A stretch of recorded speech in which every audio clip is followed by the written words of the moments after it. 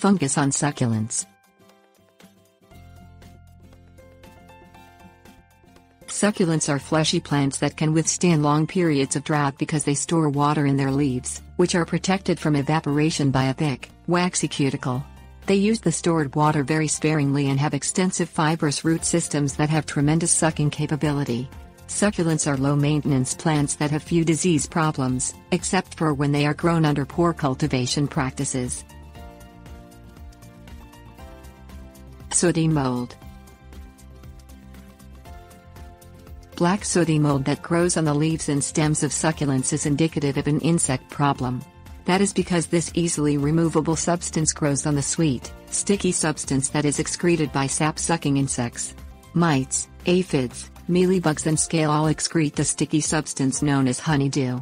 Although sooty mold can be wiped off easily with a wet cloth or rubbing alcohol, if left unchecked it can block the succulent from receiving sufficient light, thereby prohibiting the photosynthesis process.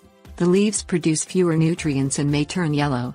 Wipe the black mold off and control the insects using an insecticidal soap or horticultural oil. Insects are attracted to weak plants, so ensure the succulent is grown using proper growing methods. Anthracnose. A large group of fungi from the Colototrichum family, Anthracnose most frequently occurs on succulent plants that are grown in insufficient light, overwatered or watered using overhead irrigation. Identify the succulent fungal disease by the brown lesions on the leaves or crown. There may be an active pink, red or orange spore pad in the lesions. These spores disperse by wind and splashing water. Remove infected plant areas, avoid overhead watering and prevent further spreading by applying a Bordeaux mix, a mixture of hydrated lime, sulfur and copper.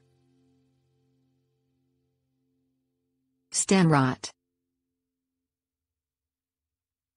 Overwatering of succulents mixed with cool weather, or planting the succulent in the soil too deeply, provides a prime breeding ground for stem rot-causing fungi. Dark lesions that enlarge in size and deepen in darkness occur at the base of the stem and spread upwards. The succulent's leaves shrivel, and the succulent may die. Remove infected plant areas, improve soil drainage and avoid overwatering the succulent. During the growing season, wait until the soil is completely dry before watering. Don't allow the succulent plant to sit in a tray of water. Cotton root rot. Cotton root rot can affect several types of succulents and is most prevalent in areas with hot summers, soils with a pH range of 7.0 to 8.5 and temperatures above 82 degrees Fahrenheit. Succulents infected with cotton root rot usually die, and once the succulent plant is pulled up, brown fungal strands are attached to the roots. There is no known cure for this succulent fungal disease, which can persist in the soil for several years after the plant's removal.